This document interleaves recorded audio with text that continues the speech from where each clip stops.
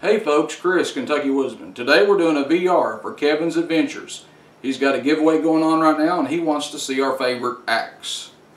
Well, I've got several axes and each one of them I guess are a favorite in some shape, form, or fashion.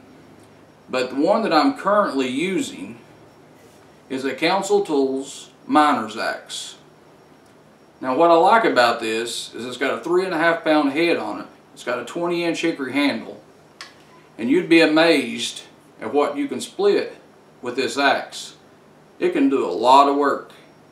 And I've been carrying it on a lot of my campouts. I recently took it to our Southern Kentucky Bushcraft meetup. I used it there.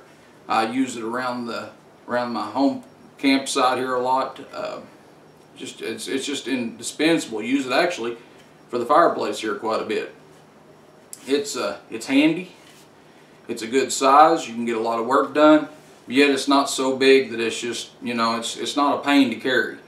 Now obviously you're not going to want to go backpacking with this on a 10-mile hike or something, but if you're just going a short distance from the vehicle when you're camping, this is perfect to take. So that's my favorite axe. It's a Council Tools Miner's Axe.